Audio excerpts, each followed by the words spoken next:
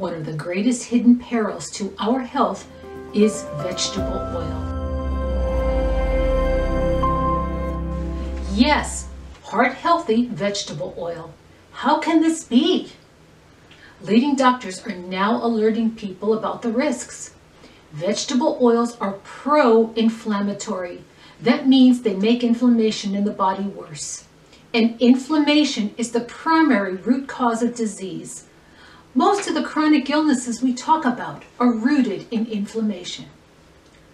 Dr. Kate Shanahan, MD, blew the whistle in her blog post, The Hateful Eight. Like other leading doctors, she shared that the myth that vegetable oils are heart healthy is just that, a myth.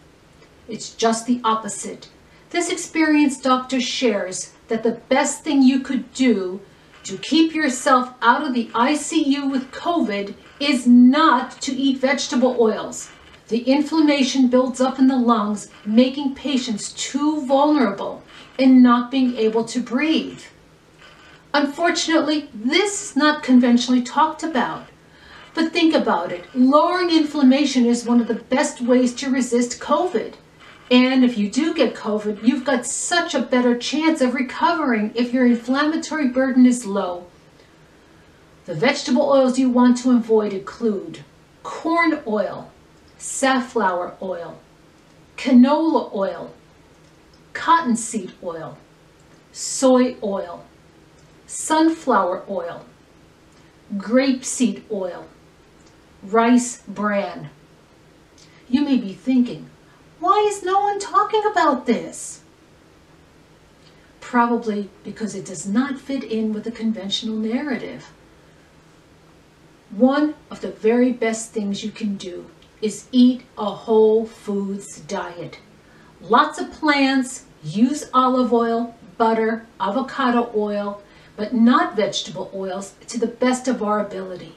Now remember, a lot of processed food are made with vegetable oils. Even healthy snack bars can be made with vegetable oils, so it's hard to escape them altogether.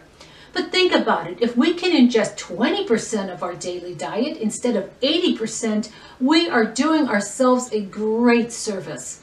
Today, it is absolutely essential for us to learn as much as we can and keep ourselves in tip-top health. That way, if problems hit, we will be better off, better able to ward them off and recover faster and more fully. Thanks for your attention and to your best health.